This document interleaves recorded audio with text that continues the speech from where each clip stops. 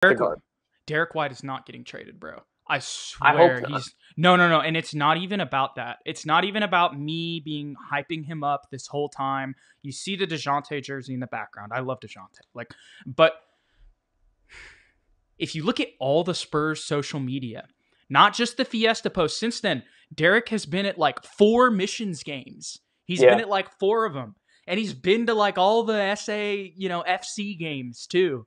Like, at all these minor league, basically, San Antonio sports events, like he's been at them. Like, and I don't, and the Spurs Twitter is promoting it.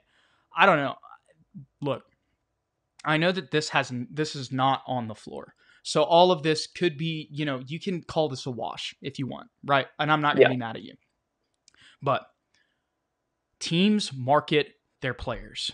They market their franchise.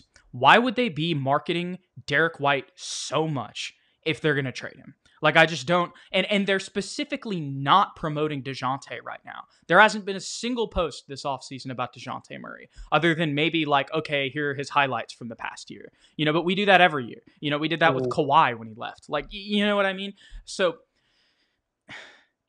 I am thoroughly convinced that out of DeJounte and Derrick, that DeJounte is going to be the one that would get traded first.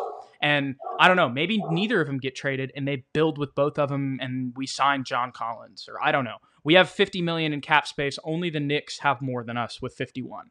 So we could make a big splash. This would be the offseason too. We talked about that. But everything that I'm seeing, just all those social media posts, I know that seems like a weird reason, but marketing is such a huge part of like the Bucks started marketing the crap out of Giannis when he started, blowing up. So, I mean, it's just, I don't, it wouldn't make sense at all for him to be, like, why would Derrick be, because these guys know. DeJounte literally tweeted the other day at the Spurs workout thing, like, rumors can be false or rumors can be true with every word capitalized. Y'all know that. Y'all know that. I know exactly what you're talking about. Y'all know DeJounte types like that. And I love DeJounte, and I appreciate everything that he's done here. Like, I got his jersey for a reason. But it seems to me like he's not wearing Spurs gear in that workout. I know that's really speculation.